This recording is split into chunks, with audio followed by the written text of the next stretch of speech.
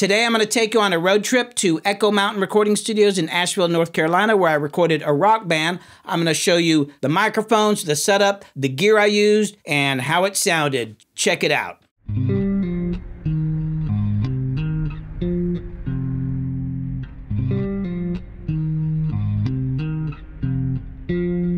Alrighty, well, I'm driving up to Asheville and to Echo Mountain to work with the Hooplas. This band, it's a rock band. Echo Mountain is an amazing studio, and I've worked there before. I did a big chunk of the String Dusters' Silver Sky album there. It's an amazing place. It's in a church. It's right in downtown Asheville. Great place. You can just walk outside, go to a bar, go get something to eat. Well, here I am, pulling up to the studio. First thing I needed to do was go in there and meet the team, which I've actually never met before. That's a whole other story. On guitar is Cody Bush. Vocals and guitar is Adam Martin. Bass guitar is Ben Martin. And on drums, the incredible Alex Abraham. We've also got Kenny Harrington, who is an Echo Mountain engineer, and he did a great job. Awesome. First thing we started doing was setting up the drums. And that's really the main reason to be at a studio like this, for the gear and the room for the drums.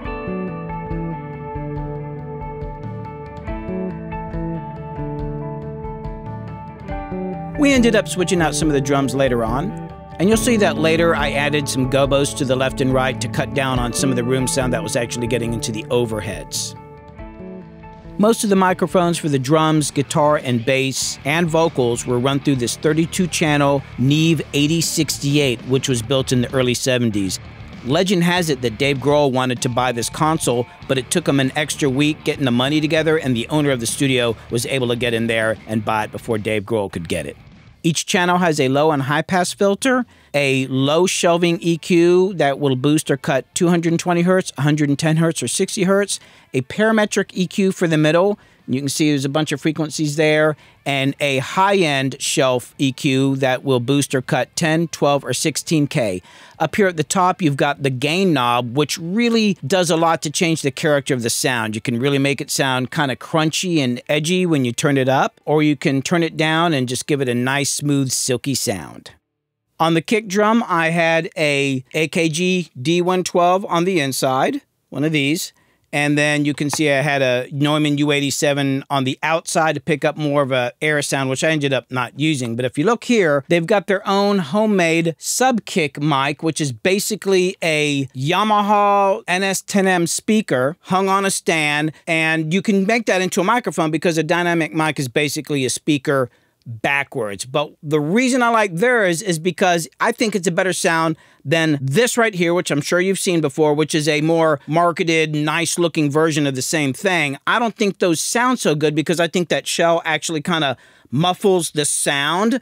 I made my own years ago. This is something I made like probably in the early 90s, and this is how people used to do it. They'd usually put it on a mic stand. I'm actually hanging mine here on a guitar stand hung with bass strings, and just wired it up, and I've used this on a million records, never changed a thing on it, and I think this sounds way better than the store-bought ones. Theirs sounded amazing. Let me show you what it sounded like. Here's the drums. All right, I'm going to turn off the sub-kick mic here. Oh, and by the way, you're going to need to be listening to this on some big speakers or really good headphones or earbuds. Let me turn it back on. Now here's the inside kick mic by itself.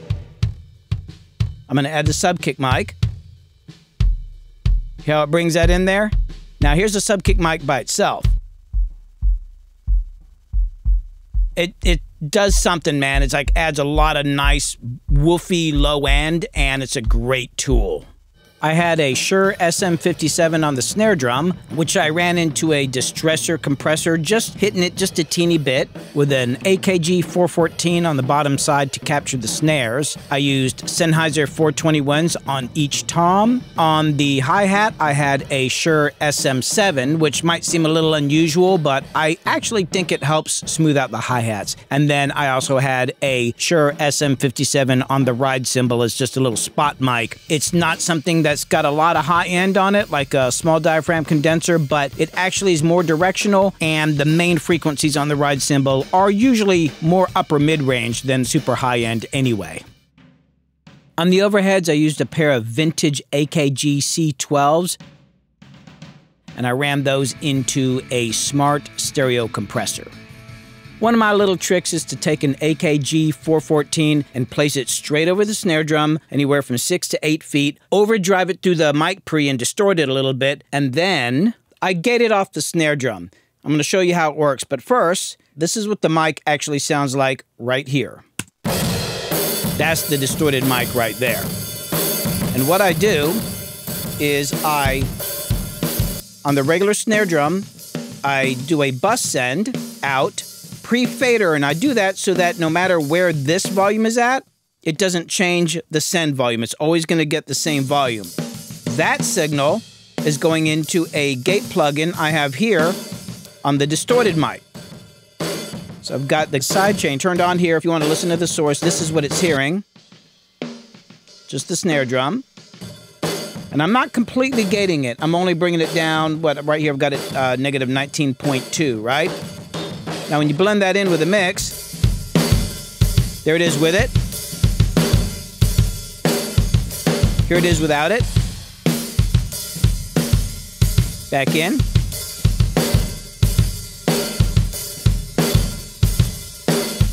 Out. And sometimes when you're doing that, it depending on the pitch and a bunch of other factors, sometimes it'll just make the snare drum sound really fat and thicker, and you can do so many things with it, but it's something I do on almost every single drum kit that I mic. If you're interested in going into more detail about using gates on drums, go to my video, Mixing Drums Part 1, Using Gates. I'll put a link down in the description. As I said before, one of the reasons to come to a studio like this is to capture the sound of the drums in a large, cool room using a pair of Cole's 3048 ribbon mics, great Neve mic pre's, and these amazing compressors here, which I slammed the room mics through. Check this out. Here's the drums with the distorted mic on it, no room mics, just the close mics, and the overheads. Now I'm going to bring in these room mics. Huge, right? Here they are by themselves.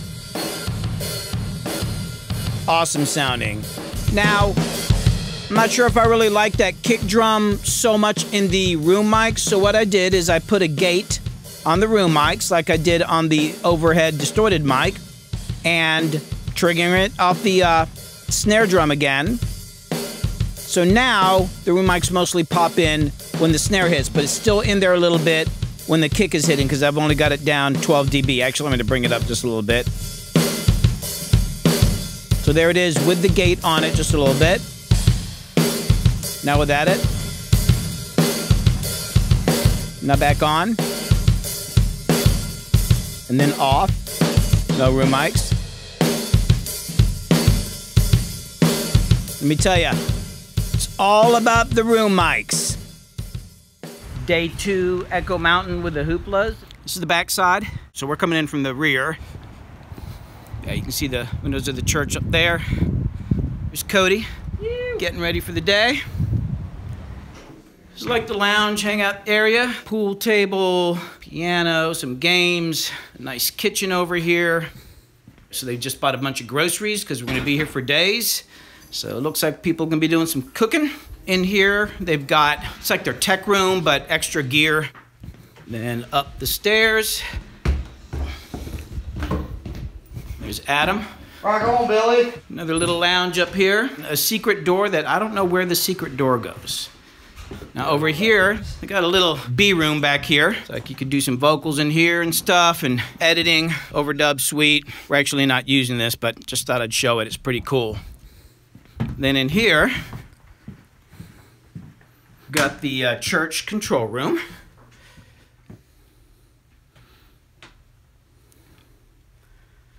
Got this Neve console.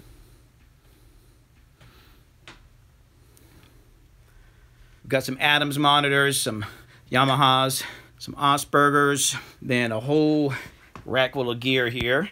You know, we might have plugins for it, but this is the real stuff. We've got a Fairchild 670 down there. Really awesome setup. And here we've got the machine room. We got a 24-track machine, bunch of different converters. Look at that computer. Holy mother. Oh yeah, check this out. Tape echo. And here, there is another overdub room. Right now we've got the bass amp set up in here, but they've got some cool stuff in here. They got one of these old Ampeg bass amps, and there's another Ampeg. This cool high watt amp back here. And then, in here, got the main room. So we got the drums set up. Hey man, you're ruining my shot. No, I'm only kidding. Stop yelling at me. This room, I recorded a String Dusters album here called Silver Sky. But man, this room's really cool for drums. Let me take it from this direction here. So there's the control room back over there. I put these gobos up because I was getting a little too much room sound on the overheads. Got extra drums, just in case we want to switch any of those out. And then back here, we've got a little amp closet where we've got Adam's amp here. And then in here, we got Cody's rig. And actually, Cody normally uses software amps, but we're trying this Mesa Boogie combo amp. They've also got, this is a prototype Marshall amplifier that's literally the only one in existence. Yeah, they got a lot of stuff in here. Another Leslie cab. Look at these things. And then here, now this is a door with just some glass on it so that Adam can stand in there and sing and see everybody. Oh my God! This is where Adam's hanging out. We're using an Elam 251. But yeah, this is his vantage point right here. You can stand here and see everybody. That's it.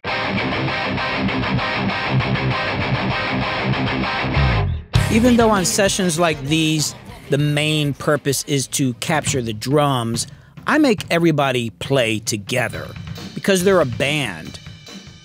They need to be vibing, they need to be as close together as possible and see each other. And I also make sure that everybody's got really good sounds so that we're hearing it, like we're hearing what it should sound like. And not to mention, sometimes you get the parts that you need. And in this case, we ended up keeping a lot of the stuff that we tracked at Echo Mountain. Because it doesn't matter how good of a sound you get, if the vibe isn't there, it just doesn't matter.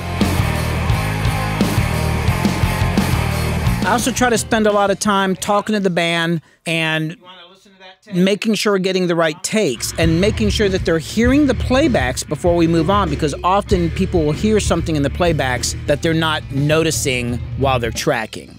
Lots of communication. I mean, so that was that was 6. Do you want to hear? I mean, if you want, we can check out a couple other ones. But I mean, I do feel lots of communication. All right, this is the band house for Echo Mountain, and this is where I've stayed when I've recorded before and on this trip. It's a beautiful little house in a nice section of Asheville. We got bedrooms. Now somebody's still sleeping in there. This was my room. There's a whole upstairs section, really nice kitchen, and then this sunroom back here.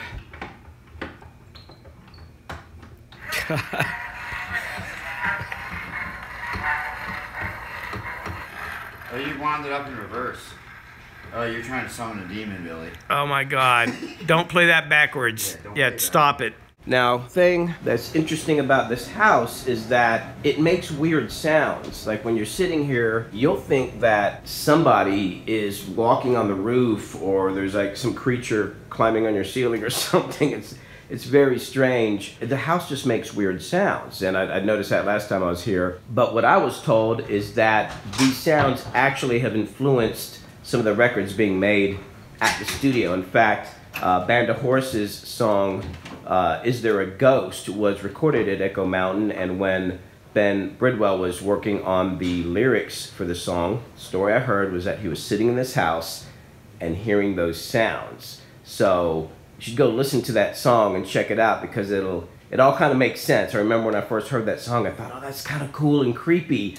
And then when I heard that story about this house and that he was in this house and he was writing that song, I thought, oh, that all kind of makes sense. Well, anyway, I gotta head to the studio and get back to work.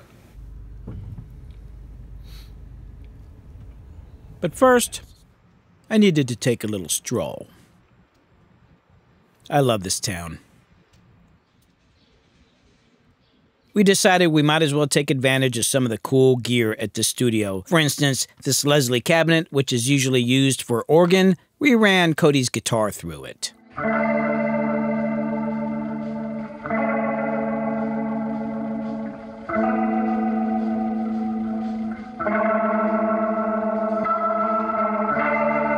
These are Unidyne microphones.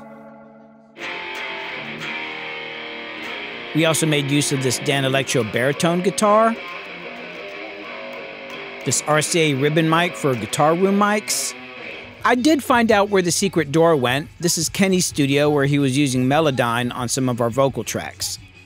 I loved using these Neumann KM84s on acoustic guitar, and I think these might be the same ones I used on the String Dusters album I did up here years ago. But eventually, what seemed like endless days of recording finally came to an end, and it was time to leave Echo Mountain. So that was awesome. Thanks, guys. I can't thank you enough, man. All right. Let's get the hell out of here. Hell yeah. Hey, man, that was good. I ended up going down to Charleston to do more vocal and guitar overdubs at Soulshine Studios. I mean, you know, it was all right. Just need a little bit, gotta line up another hit. And later had them come up here to the bunker to do more of that. Now faking it from the singing. Am I good to sing right now? Yeah, fucking sing. Come on, man. What the hell you think you're doing in there? Damn, I had to put you in the damn vocal booth. Well, come on.